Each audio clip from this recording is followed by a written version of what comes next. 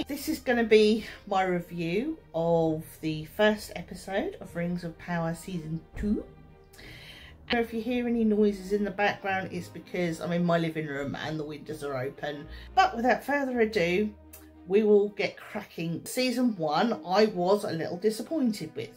There were some really good bits and some blooming awful bits, and overall it was very mediocre and just lacked something. But anyway, moving to Season 2, open mind, open heart. Rings of Power Season 2, Episode 1 was called Elven Kings Under Sky.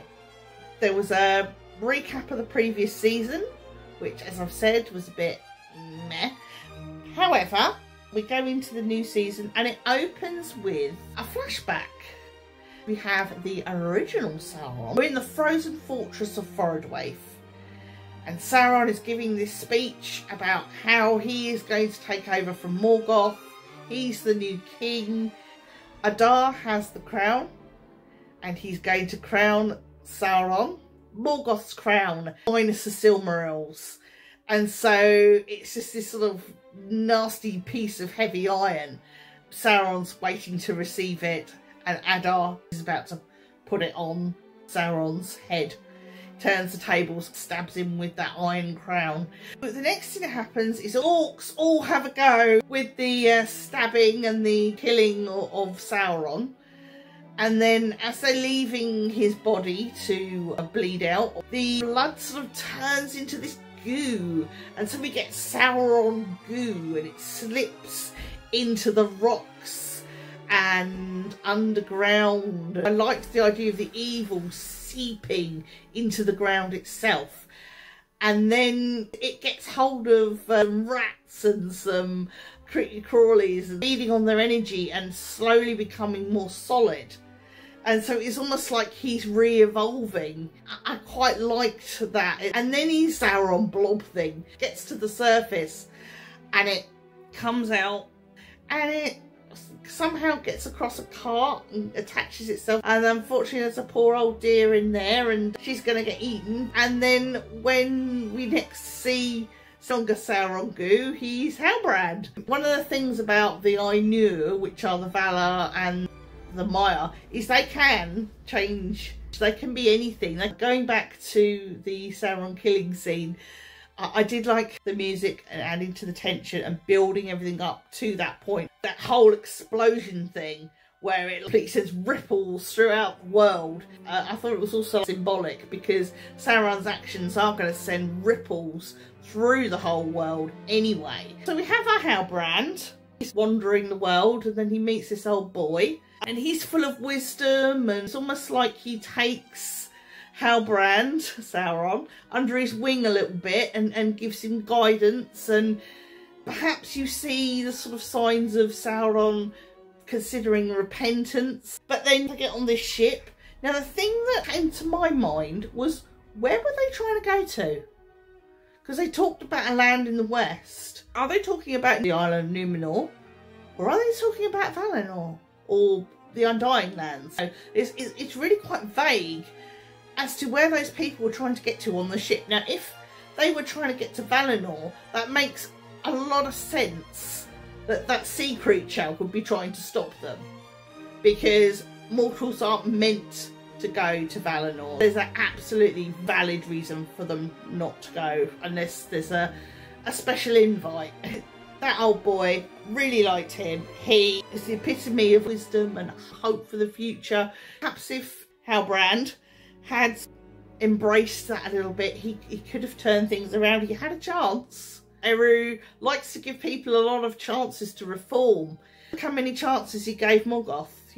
But that's another story. This boat, obviously it gets attacked by the sea creature, which Halbrand seems to sense. He knows it's coming. Now, does he know it's coming because he thinks it's after him?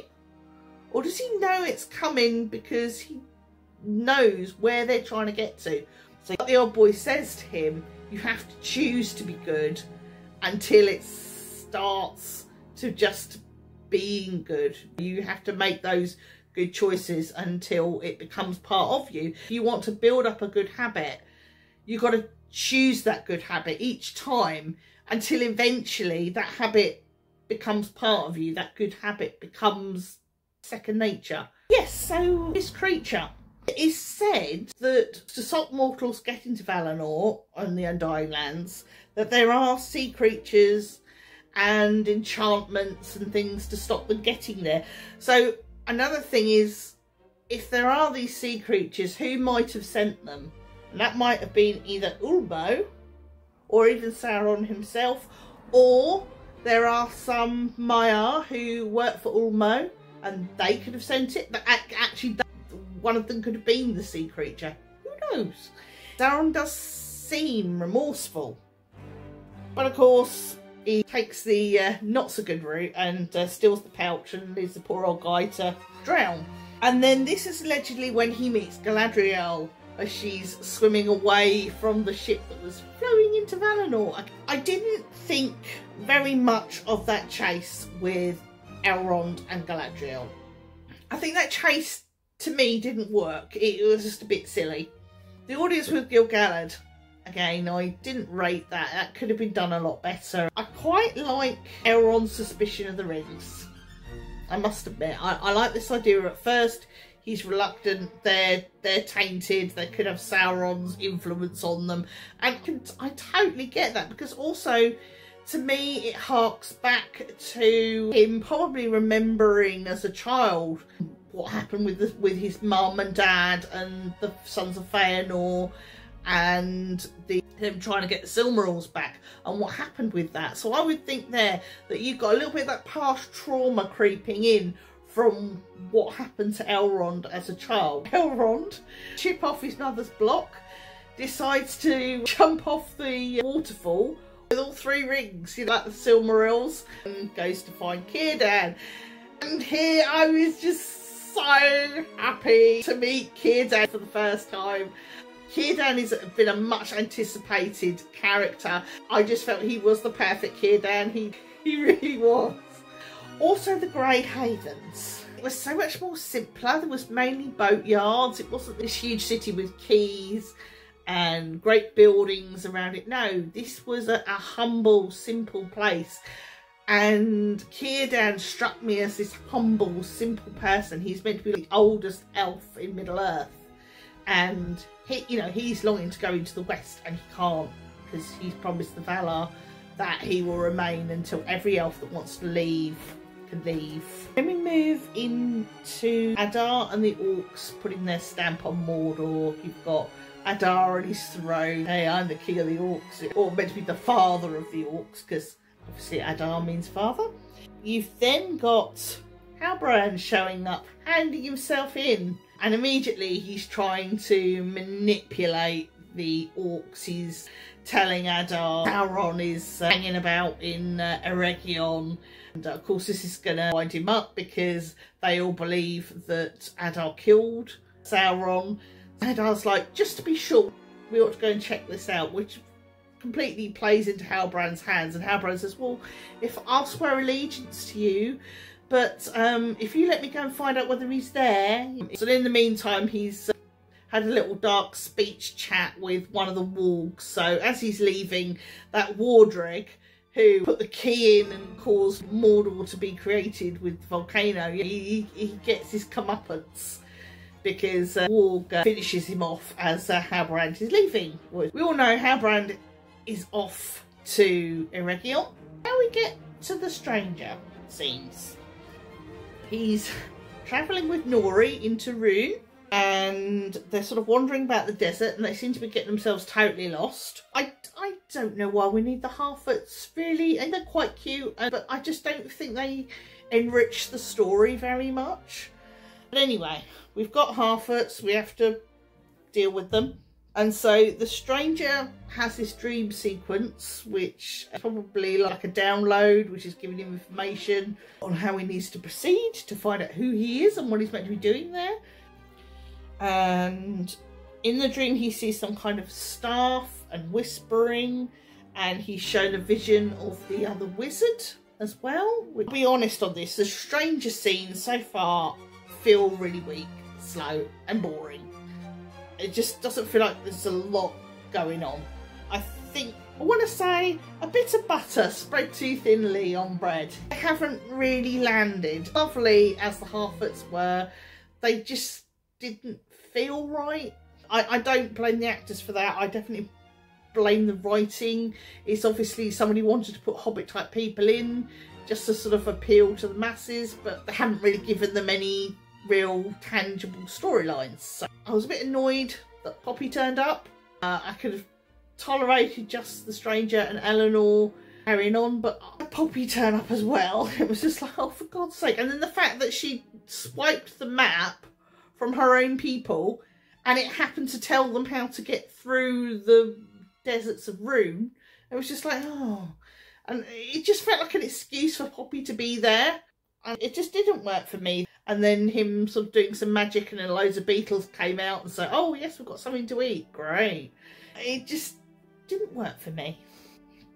We've still got the ladies of face coverings for the elven scenes. Obviously they're servants. It's a little bit, I don't know, I like to see people's faces. It feels like they're faceless. It feels like they've got no personality. But there's a lot more elves with long hair. In fact, I say that Elrond's still got the short hair, but then it does look like some of the fan artwork that I've seen online. There are some artists that have portrayed elves with shorter hair, and it does look a little bit more like that. So, interesting. But Elrond's still got shortish hair, although it's slightly longer. Perhaps as he becomes an elven lord, the hair might grow. He'll have more time to take care of it. I do like that Elrond wasn't afraid to make tough decisions. I do like that Elrond seems to have grown a bit of a backbone and that he's a little bit more forceful. I think that was a nice balance, because we know he's a nice guy underneath, but also he does have to make very tough decisions, and it's good to see him being prepared to make those decisions, because obviously in the future he's going to have a whole lot more to do. We get another moment with the stranger and his companions. Elves get together for a lament because it looks like they're going to have to leave the world because they can't preserve their realms, so they're going to have to leave. And so there's this sort of nice song that Gil-galad sings, and it is quite a nice but haunting song. I really didn't mind that. It did feel very elven, and it did feel really sad, and it did work that. I must admit, so far in this episode, the elven scenes nailed it. And then I think also it's ironic that Elrond is so against the rings that he will eventually become a ring bearer himself. I find that interesting. The whole precedence of why they're leaving Middle-earth doesn't quite match up with Tolkien's reasons why they're leaving Middle-earth. I feel there's a little bit of disparity there, which I don't think was needed. I think that Tolkien's reason for them leaving is totally valid.